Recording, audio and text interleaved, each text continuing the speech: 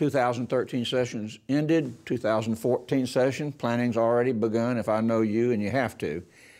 What are a couple of issues that are rising to the top? I think obviously the compensation of our employees is always going to be number one, because Florida is one of the lower paying states, and we're going to continue that drive to compensate and make sure our good teachers are rewarded. And then secondly, I think there's going to be more looking at the transparency of charter schools and make sure that we're all operating on the same playing field, that charter schools do not have different rules to report test scores and things than what we have.